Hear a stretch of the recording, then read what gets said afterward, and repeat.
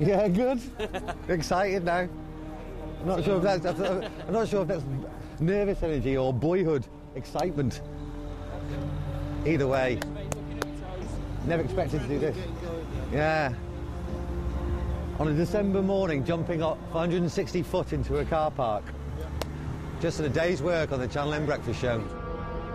Right, see you in a bit. You done this before? No. Guess you're right ready then, aren't you? I guess so. Right, believe it or not, I'm 160 feet up above chill factor, basically overlooking their car park. I'm about to throw myself off, attached only by a bungee cord. Why?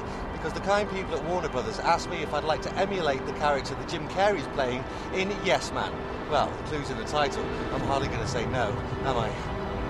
Right, let's do this. 3, 2, 1, bungee!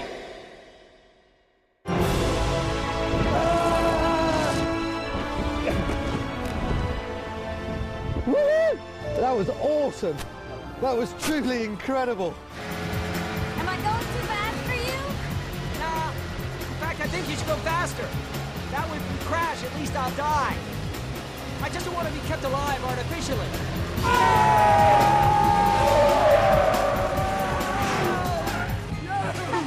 It's terrifying, I must admit. I thought 160 feet, how bad can it be? You're looking over to and you see the M60, you see the bridge, you see all the cars, then you look down, you realise this is a car park, that's tarmac, this is unnatural. If God wanted me to fly, he'd have given me wings. It's a fantastic experience. If you ever get the opportunity to do a bungee jump, then wholeheartedly embrace it with both hands. It's a fantastic, exhilarating experience. But can Jim Carey do as well in Yes Man? Let's take another look.